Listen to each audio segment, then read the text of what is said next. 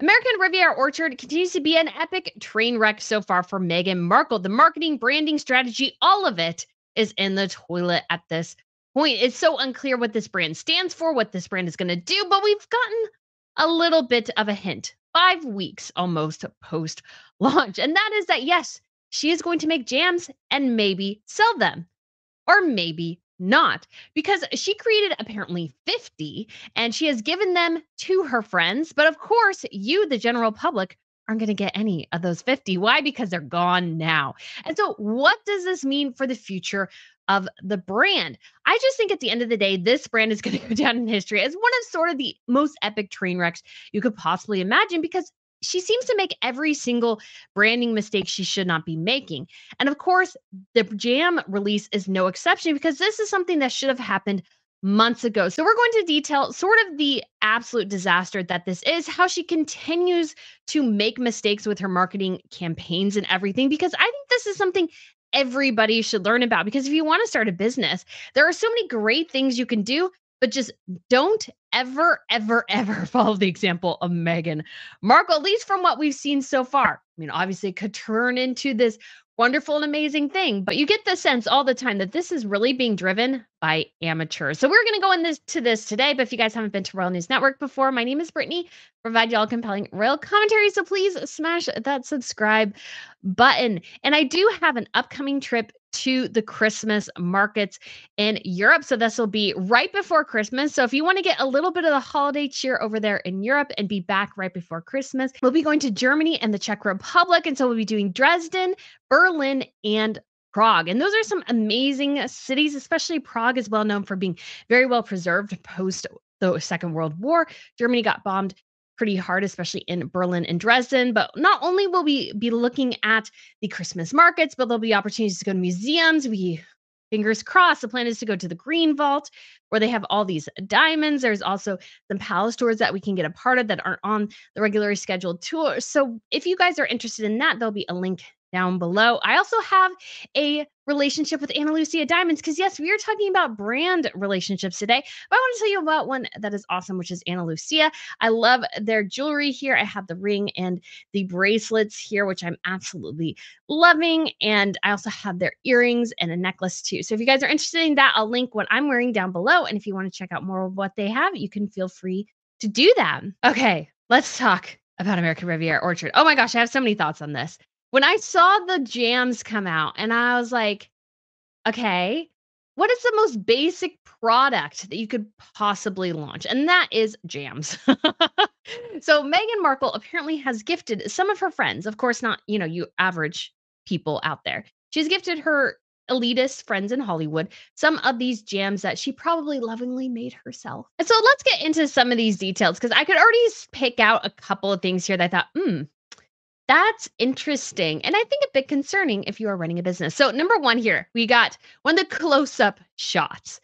And this is from the woman who is the wife of the Paramount president. So, again, Meghan Markle is networking. Apparently, they are also neighbors, but Meghan Markle is all about networking. So, I don't think she probably knows this woman particularly well. But this is an opportunity for her to remind her that, hey, you've got a duchess in the neighborhood. Check out my jam and promote it on social media. So you immediately notice a problem with this jam is that the sticker is falling off here on the side. So that's not necessarily a great start. And they've also obviously put as well 17 out of 50. So what does this tell you automatically? Is that most likely all these 50 jams went out to 50 different people, all of whom are Meghan Markle's elitist friends in Hollywood. And so the jam is gone. The jam is gone. And my thought is, I was like, okay, so she's launched this brand and we have 0 products for it so far. 0. She's shown us, you could argue, the first product, but what does it tell you as well? Well, that none of the rest of it exists, that it's already gone, most likely.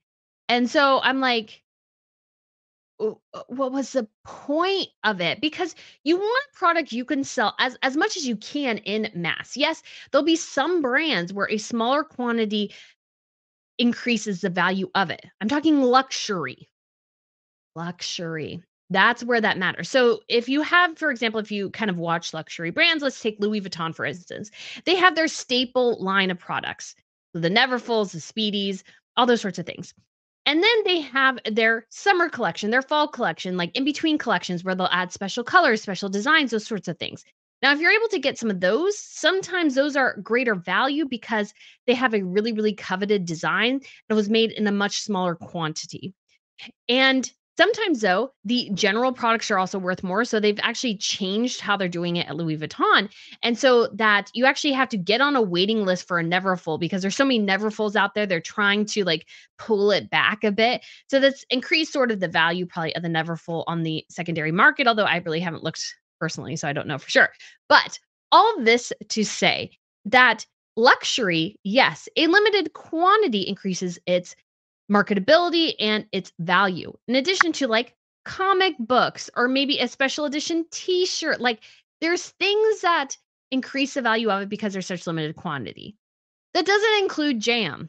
Jam is sort of a terrible, terrible example. Why? Because anybody can make jam. Anybody can make jam. It's not that hard. In fact, I have a whole book here from the early 1900s, which I'll talk about more later, that has a whole section on every single possible jam you could ever possibly imagine. Because guess what? They were making these way a long time ago, and they were such common that people made them all the time. But yeah, you can tell this book is very, very old and was very loved at one point. Well, and I like it too. But anyways, so because of that, like how are you going to increase the value of the jam by saying, "Oh, it's 17 out of 50." Who cares? Who cares?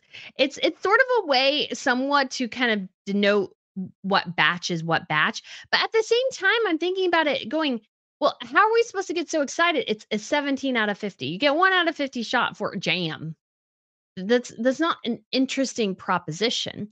And then the other thing as you look through these is that these were given to very elitist people. Now, when you launch a brand again, you want the brand to have the greatest reach possible. And I sort of thought that's what Meghan was going for because that makes the most sense. At the end of the day, that's probably going to make you the most money, honestly, is to have a brand that has a great reach. But so far, she's telling us she's not going to have a great reach because she's only giving this to the elite wealthy people. Now, will you, the general public, will you get the same jam? I don't think so. I don't think so. I would imagine, now this is just my theory, that because Meghan was gifting this to her friend, she probably spent a lot of extra time on it. And therefore, it's probably was maybe made in her kitchen. She added personal touches and stuff that you won't get. So she's already establishing, I think, which is bad for her brand, that I think there's going to be something the elites get and something everybody else gets. And that's not a great strategy. And yes, some of those things work in the luxury, but it's jam. It's jam. No one cares because jam is something, it's kind of like candles. It's so ubiquitous. You can find jam anywhere. I can go to the market right now and get jam. I can go to my local farmer's market and get strawberry jam. I can go on Etsy and get jam. I can get jam anywhere. What makes yours so special? Now you could just say, "Oh, it's from Meghan Markle. It's been sourced in Montecito." It's like, so I can get the jam that has been sourced in my area, perhaps with strawberries grown in my area.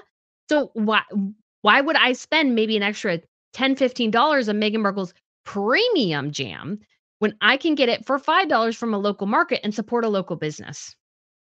I'm more likely to do that than I am to spend the extra amount on Meghan Markle's jam. Why? Because I can still also make my jam at home, but also I would prefer to support a small business. So this was an absolutely dismal product to tease.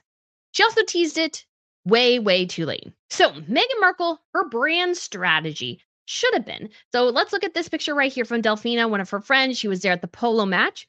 This should have been the type of teaser with a little thank you, Meghan, months ago. Before the brand even launched, this stuff should have been teased because she should have had this ready to go as soon as she launched her brand. But she didn't. So she let everything fester.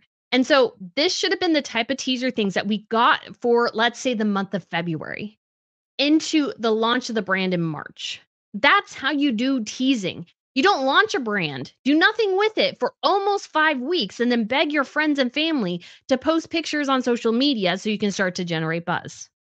That's not how you do things. You tease it. So like when I started and I am still sort of working through it, and I've let you guys know I'm working through it, so it's not like I would say fully launched yet. And what I have, which is going to be definitely a podcast that is where I'm focusing at, is making it a podcast that's available like on iTunes and everything, which is the Crown Report. That product I've told you guys about, I've teased about. And then in the members, I gave them the first access to the first full video I did. And then last week, I showed you guys the full video I did. So this week, I'll probably do another one. I'm hoping maybe to chat with somebody. We'll see. And so because of that, we're sort of building. We're teasing. We're building. And I'm not going to officially put it out there until I'm like, okay, I like it at this time. Because I think now I might actually launch it on Friday. I was thinking Wednesday, but now I think Friday's good. So launching it on Fridays to like sort of wrap up the week. And then it's going to be corresponded with a newsletter. And then all these sorts of things that'll come together, but it's still a work in progress. So I'm not saying fully, and I haven't put it on iTunes yet, in part because I want to launch it like when I feel like, okay, this is good. I've got this figured out. I really like this one. Let's go with this one, which is, again, probably not the best strategy either, but I know how to tease something. Meghan Markle just drops ARO after teasing that she's going to do something. And then the first thing she gives us, like the first tangible product that none of us can touch or see, except for on social media, because, we're not special enough to see it ourselves, is jam. All I can think of too is that episode of Friends where Monica is making jam and Joey's obsessed with the fact that Monica's making jam. What is this? Fruit? Monica's making jam. Whoa, jam? I love jam. Hey, how come we never have jam at our place? Because the kids need new shoes. I'm sick and tired of being depressed about Richard. I needed a plan. Plan to get over my man. What's the opposite of man? Jam. And when you look at the product as well, it's like really banal. Like, who cares? It's not designed all that well. And I will say the one thing that I thought was sort of interesting-ish was this right here, which is the ARO logo on the little thing where the topper is for the jam. But at the same time, that's probably a decent amount of money to get that something like that produced, especially if you're making such small quantities. So I'm thinking to myself, why would you do that? Because at the end of the day, jam is jam. It's going to sell whether or not it's in a plain bottle or a fancy one. So you're sort of almost wasting money. Yes, it gives it a little bit of a nice little kitschy thing, but at the same time, you're wasting money on something that you really don't need to put money into. It's just such a poorly thought out brand strategy. It's so poorly thought out. And the question is, where does she go from here? Because yes, we've been told she's going to create cookware and all these sorts of things. But I'm like, but where is that stuff? Because I put in a video, and I think this is still insanely true, that if Meghan Markle had been smart, she would have started with an idea of, I want to create X because I don't see X on the market. And I feel like there needs to be something there. So if you take the Mary-Kate and Ashley Olsen example, which I did before, is the row started with the idea of, we want to create the perfect t-shirt that every woman can wear and feel good in. Now it's like $700 or something, $600 or something. So it ain't cheap. But the whole premise that they've built the row around is impeccable tailoring. And so you see that reflected in the first t-shirt they did. The first t-shirt was about great tailoring. The rest of the line is about great tailoring. Now, at this point, what can you say Meghan Markle's brand is about? I don't know, because she sort of gave it to everyone in the launch, seemed to be marketing to everyone. But now it's also clearly probably just the elites that are going to benefit from this. So which direction is she going in? And then she's giving us something as pedestrian as jam. Jam is incredibly pedestrian. Like my grandma makes jam. She makes some sort of apple butter or something that she likes to make. And so people for years, centuries, decades, all that sort of thing have been making jam. So what makes her jam particularly interesting? Because the thing to me, if I see this, if this is the direction Meghan is really wanting to go in, my question is why didn't she just open up a small store in Montecito and just sell these things from that small store? Like none of the rest of this makes sense if she's going to say, well, everything's got to be sourced from Montecito and everything is she's got to generate this interest and all these sorts of, and I'm like, You should have just kept it small if that's what you were going to do. Because now you've had the world's attention and now it's sort of kind of a train wreck and everybody's looking at these things going, "Do I really, am I going to spend, let's say, and I'm just ballparking, I have no clue what these are worth. But let's say she wants to charge $23 for her special jam because it was made in Montecito. When you could go to the grocery store and get it for $3. You could go to a farmer's market local, support a small business, and get the same thing for $8. What makes Meghan's stuff so special? Because I think sometimes, and I left it downstairs, when I go to the UK, I like to get UK honey because I think it's really good. And so I got some UK honey last time. I had some the time before and I used all of it. And so part of the fun of having something special like that is buying it in the location. When you don't buy it in the location, you buy it online, it sort of loses a bit of its touch. And I actually got it at a local market. When we were in the Cotswolds, this town we are staying in had an outdoor market area, like a craft fair type of market type thing. And so I got soap, I got honey. I may have gotten one or two other things. I think maybe even I got a cupcake. Maybe. I think it was pretty good too. So I got those things because I thought, oh, cool, I can support local artisans. I can go check these out. Meghan Markle, I feel like, loses so much appeal of this brand because she is the one creating it and she's not a local artisan. She is not a person who's struggling to create their own business, who doesn't have a lot of financial resources to pull from. She's a multimillionaire in Montecito. So she loses a lot of the benefit of those kind of products just based on who she is, which again is stupid strategy. It's a really stupid strategy because I think she needs to focus more on something that is broad and appeals to a lot more people rather than something that's clearly like this should be at a local craft fair in Montecito and not maybe being sold online. Like, yes, you can sell some of those things online, but you understand what I'm saying. I feel like she loses so much of the appeal of the brand by sort of trying to cash in on the interest in local artisans in order to promote herself. I think that's taking away from people who spend their time, sweat, money, and tears into these businesses that they're trying to create that don't have the financial resources that she does.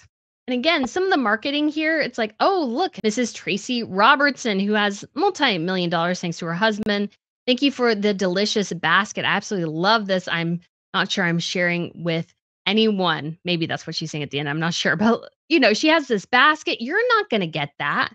Only Meghan's special friend. So again, I think she is losing so much by clearly playing to the elite. She's clearly playing to the elite with this brand and yet trying to market it like to the masses. Again, very confusing brand strategy. And apparently she is also going to be starting to film her cooking channel here soon. Richard Eden reported that it was today. So she's gonna, I guess, use her own jam in the cooking or show how to make her jam in the cooking, but everybody knows how to make jam. Like, not everybody, but like you can find, any recipe online. You can find it even in an old book like this, a recipe how to make jam. It's not that hard. So how is this exactly supposed to help her sell things? Because here's the thing too. If she wants to market it to the elite, I guess that's fine. But also you have the factor of is that you are trying to put a Netflix show out to the masses, yet you only want to appeal to a small few. So who is going to watch your show? If you're only appealing to a small group of people, how are you expecting a large group of people to tune in? Again, huge questions, which is why I think overall, this thing has just been such a mess. It really has been an absolute mess. And Meghan just doesn't seem to know what to do. I feel like that it's the blind leading the blind. Whoever is trying to lead this effort, it really does seem like Meghan. And these are very poor strategies because at the end of the day, you want your branding to be clear. This is who I am. This is who I stand for. This is the type of content, products I'm going to sell, et cetera, et cetera. You want a strong marketing campaign. You will get something X. These will be maybe a limited quantity, maybe an unlimited quantity. You sort of want to determine those things and do it accordingly. And you also want to say, I want to either appeal to everyone or really this is for a select group of people. And when you look at that, all those different things can work, but Meghan has to choose something. Right now, her brand is too confusing and she's done nothing to clarify it. I feel like this launch of the jams confuses things even more. I'm even more confused about what this brand is going to be about. Because I'm like, well, I thought you were going to do a cooking show so that you could have everybody in the world enjoy your cooking and share your products like your cookware. Again, Megan's clear thing she should have done is like, I can't find the pan I want for a particular item, so I'm going to create X pan. I'm going to have it look X way. That should have been the first thing, and that it's in production. Because right now, being 17 out of 50 tells me there's no more left. There's no more of this jam left. So she's created a product that's already gone. Like, that's so stupid in my opinion. That's so incredibly stupid. Because Meghan, again, I don't know how she does it every time. She sort of shoots herself in the foot when she does these things, because she should have launched this with branding. And yes, the jams may sell out, and since there's only 1 out of 50, maybe that makes it look like it's sold out faster, but you're only really dealing with 50 products. And at the end of the day, how much of is the upmark from it? Because she's having to curate expensive items, which decreases her margins. Again, from a business perspective, I don't understand any of this. But I will maybe figure it out, and I will give you guys an inside track as to how to make strawberry jam according to this old book. Maybe it's different, maybe it's not. We shall see. So guys, thank you so much for watching. I really enjoy having you guys here, and I shall see you guys so soon. Bye.